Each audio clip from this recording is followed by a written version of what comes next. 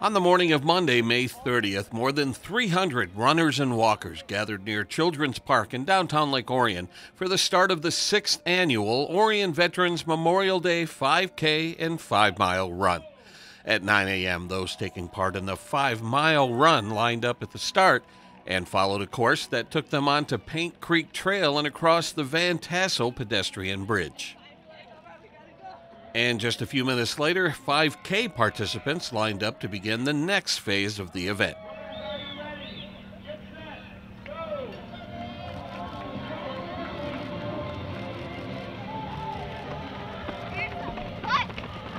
This is our 6th year, and we really started this as a fundraiser for the Orion Veterans Memorial, Jenny and I, but it's kind of grown into more than that. It's kind of a celebration of America. So we've just been encouraging people before they do their barbecues and they grill out and they do their boating, which is all part of what we should be doing today. Take a little bit of time in the morning to recognize why we're able to do all those things. And so it does bring us a lot of joy to see the numbers, record numbers for sure this year.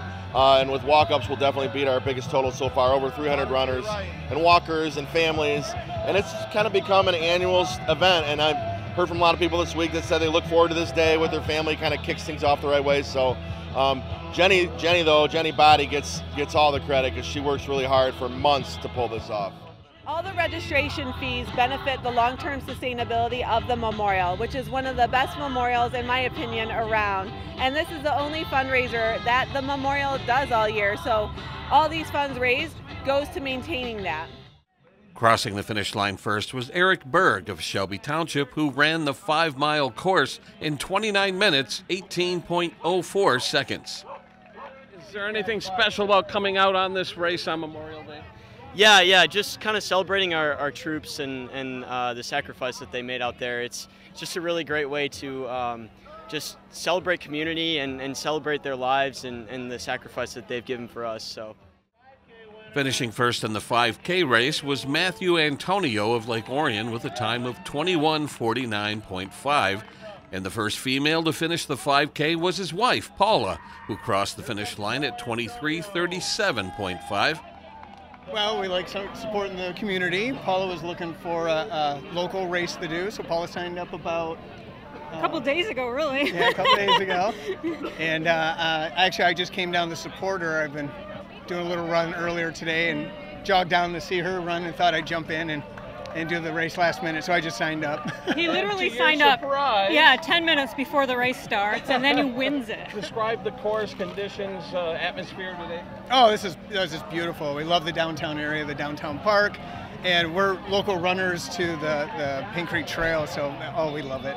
And it was great condition today, actually, especially with the trees. Everything's in bloom, and it smells so great. So yeah, it was a great course. I love it. Everyone who participated in the event received a dog tag at the finish line. Immediately following the race, representatives of the American Legion Post 233 gathered in Children's Park for a ceremony and rifle salute. Ladies Auxiliary President Sandy Boyd tossed a wreath into the waters of Paint Creek to honor those who lost their lives at sea.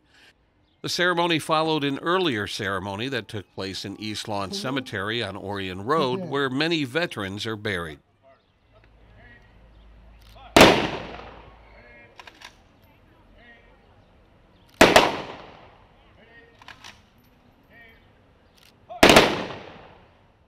For those folks who gave their life, we can't do enough.